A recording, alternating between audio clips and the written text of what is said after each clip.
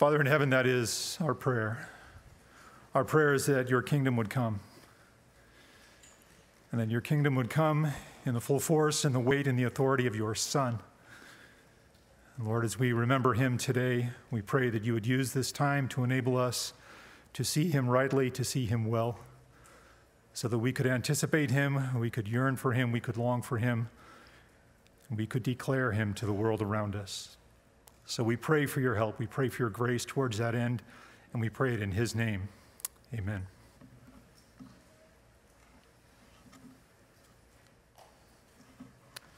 Well, this is the point in our service where we take some time to remember Jesus around his table. It's the time for Christians to remember the person of Jesus and the work that he performed in our place at the cross. We'll be taking a bit of juice and a small wafer as symbols of the blood and the body of Christ. And to remember Jesus well today and to remember him rightly, we're going to be looking at a passage that identifies Jesus in his true identity as the Son of God. So if you have your Bibles with you, would you turn with me to Matthew chapter 27?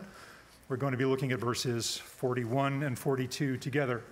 We have some men here coming down the aisles. If you don't actually have a Bible, just raise your hands and they'll get one to you. If you don't own a copy of God's Word for yourself, please consider this our gift to you so that you can begin reading God's Word for yourself. The setting here is that Jesus has been crucified on the cross and that he is surrounded by four groups of people. And Matthew uses the words and the actions of these people to reveal Jesus' true identity, to help us see who he truly is. First group of people that Matthew identifies are the soldiers who actually crucified Jesus. We see that in verse 34. They demonstrate their ignorance of who Jesus really is by, after crucifying him, they just sit down to keep watch over him. To them, crucifying Jesus was no different than crucifying anybody else. They had no idea of who he really was. Roman crucifixions were conducted along the sides of well-traveled roads. And there were many people traveling the road that day. There were people passing Jesus by as he hung on that cross. Many of these people misunderstood Jesus' prediction about his own death and resurrection to refer to Jesus himself destroying the actual temple in Jerusalem and rebuilding it in 3 days. So when they saw him hanging on the cross, apparently defeated towards that end, what came most naturally to them was to scorn him and to revile him as they were passing by. Then there were the robbers who were on the cross with Jesus, one on his left and one on his right. These would rob by force those who were traveling on these roads. These men were probably Jews. They probably understood something about Jesus' claims and his miracles, but seeing him on the cross in the same predicament that they found themselves in, at the end of our passage, we see that they were insulting Jesus with the same words as everybody else. But the focus of our passage today is on the religious leaders who were there.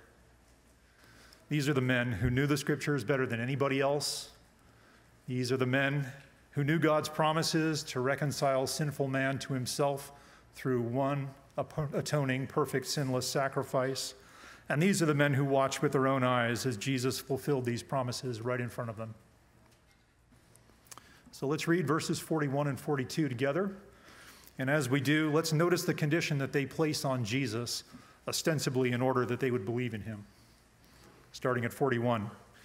In the same way, the chief priests also, along with the scribes and the elders, were mocking him and saying, "He saved others. He cannot save himself.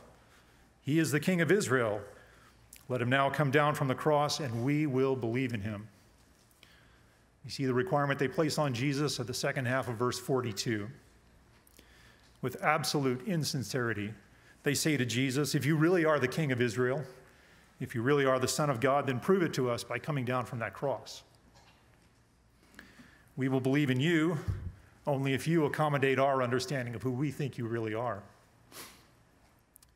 What they were doing was they were refusing to believe the explanation of their own Old Testament scriptures and the explanation that they give of who Jesus really is and who the Messiah really is as a suffering servant. And read one verse from Isaiah 53, a verse that these men knew very well, a verse that they refused to believe. 53:5, "He was pierced through for our transgressions. He was crushed for our iniquities. The chastening for our well-being fell upon him, and by his scourging we are healed. The piercing, the crushing, the chastening, the scourging, these describe the outpouring of God's avenging wrath on the one innocent substitute. So at the very same time that the religious leaders were denying Jesus' identity as the Son of God, by remaining on that cross, Jesus was proving himself to be the Son of God. He proved himself to be the Son of God by doing what the Redeemer must do and what is required of the Redeemer. And that is to give his life as a sinless, atoning sacrifice for all of those who would trust in him as their Savior. He absorbed within his own body the full weight of the Father's wrath against everyone who would place their trust in him. Think about that for a minute. Think about the magnitude of the offense that one sin is against a holy God. Then think about the wrath of that holy God in response to that one single sin.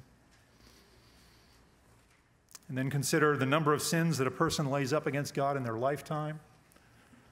And then consider the vast number of people for whom Jesus died. That is the measure of wrath that Jesus satisfied as the propitiation for our sins. And he did all of that in the span of 6 hours. No created being, no mere man could accomplish this. Only the Son of God could accomplish this. Jesus' deity, Jesus' identity as the Son of God is the only reason that he could bring to an end the Father's wrath against those people in a period of time. So that's how we want to remember Jesus today, the one who, because he was the Son of God, accomplished our salvation by bringing to an end his Father's wrath against us. The men will be coming in a minute with the elements. If you understand Jesus the same way Scripture describes him, as the one who gave his life as an atoning sacrifice to redeem sinners away from the penalty of their sin, and if your life bears the evidence that you are living under his lordship, then please join us today. Christian, when the elements come to you, ponder the identity of your Savior. Ponder that he truly is the Son of God. Thank him for his willingness to do for you what you could not do for yourself, to bring to an end God's wrath against you. And then when you're prepared, your heart is prepared, take the elements on your own.